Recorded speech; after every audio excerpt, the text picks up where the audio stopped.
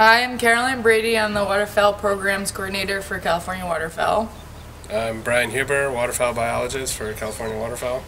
It's April 22nd, it's Earth Day. We're kicking off the vision correction factor for the breeding population surveys for the state of California.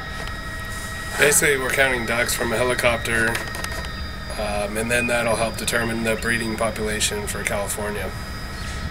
We flew parts of the Sacramento Valley, and we flew some parts that have been that have a lot of water and wetland units in it. So there is quite a few pairs. So it looked pretty good today.